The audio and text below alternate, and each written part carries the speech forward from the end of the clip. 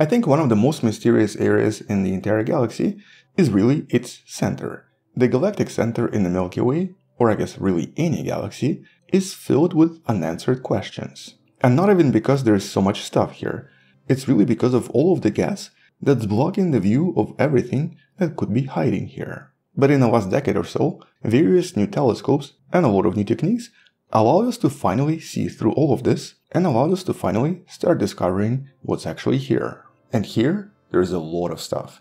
Way more activity than anyone could imagine. But more recently, we finally started getting first images by the James Webb from this mysterious hidden region. The James Webb finally began its most exciting study of the center of the galaxy, with this first image showing us the region known as Sgr C. And so, hello wonderful person, this is Anton. Let's discuss the central region once again, talk about what was discovered in these new images, and of course talk about what else we know about this and what some of these mysteries potentially are. But here, let's actually start with a slightly zoomed out map first, just so that you understand what we're really looking at. Because when we say galactic center, we don't really mean this bright blob in the middle. This is just called a galactic bulge. But if you start going closer and closer to the center, at some point you'll start noticing that there's a very highly dense region right in the center. A region with a lot of stars, all packed within just a few light years. And this represents the rotational center or the barycenter of the Milky Way galaxy. This is where the black hole is located, but also a lot of other massive stars. And though it's kind of difficult to imagine this, but there are roughly around 10 million stars in this region that's only approximately 4 light years across. And today we know that many of them have been formed during an unusual burst of star activity in the center that seem to correspond either to some kind of a galactic collision or a sudden influx of gas from the outside that creates these very powerful waves of gas which form these dense regions that then become stars. You can actually learn more about this in one of the videos in the description. And this is something that happens quite a lot because many stars here are only a few million years old. But because this whole region is hidden by so much gas, it's practically impossible to study this.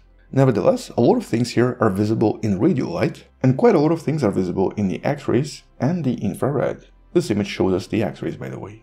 And although this is about 26.5 thousand light years away from us, today the telescopes are good enough to even see extremely small objects orbiting around the center. And this is of course how the black hole in the center was eventually confirmed.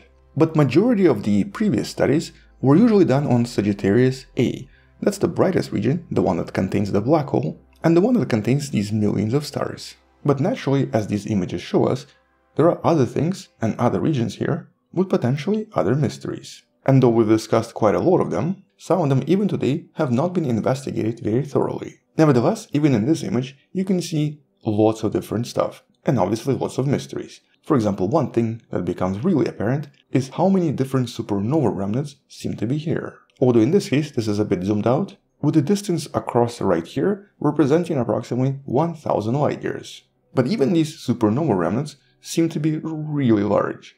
Like this one right here is approximately 240 light years across, and some of them happened only a few thousand years ago. And so at least a few of these supernova remnants that were studied previously were discovered to be just way too powerful, possibly 100 times more powerful than a typical supernova. At the moment there is no answer to any of this, but one of the assumptions was that maybe as the star passed very close to the black hole, it became compressed and due to this compression exploded extremely violently. With the other really unusual feature being these very strange threads. We've talked more about these threads in one of the videos in the description because thousands of them were discovered in the entire galaxy, but this is clearly the signs of magnetic activity right in the center. Then there are some other mysteries from Sgr B that surprisingly seems to contain very unusual emissions indicating that the black hole erupted 350 years ago. It's actually because the distance to this region is approximately 350 light years, and we're now detecting very strange emissions coming from Sgr B that seem to be coming from the central black hole.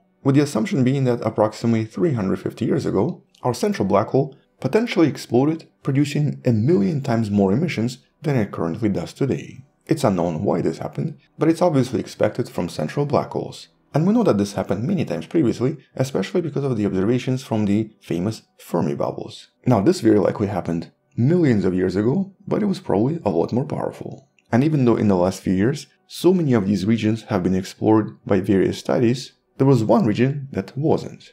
we surprisingly know very little about Sgr C, the least explored region located 300 light-years away from the central black hole and estimated to have about 500,000 stars forming there right now. And it's actually the radiation from these stars that produce these beautiful nebular structures. But the mystery here is, why exactly are they forming there, and how are they able to form in such a dense region? And not just a dense region, an extremely intense region with so much radiation and so much activity from the central black hole. And so now we have this new image from the James Webb showing us a cross-section of approximately 50 light-years, discovering some of the main features here, but also discovering certain mysteries. For example, for the first time ever, the researchers discovered this enormous protostar cluster, with at least one star here being 30 solar masses in mass. And there's so much activity going on here that this entire cloud basically becomes ionized hydrogen, or in other words, it becomes a very bright nebula. There's also this unusual dark cloud resembling a kind of a hole. But this is not a hole, this is actually where a lot of future stars are forming. They just haven't become stars yet, and instead have a lot of gas that's blocking everything here. We sometimes refer to these similar structures as dark nebula or absorption nebula.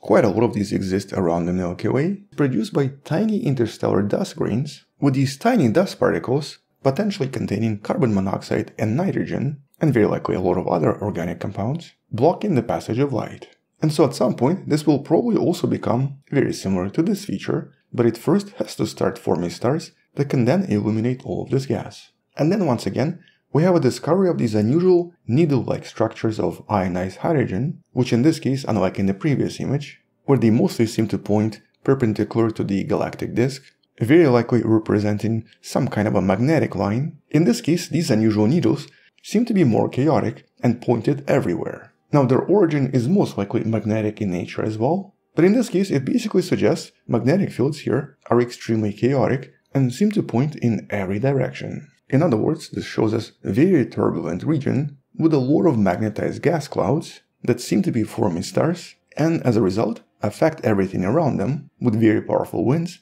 jets, and lots of radiation. Or at least that's what we know now.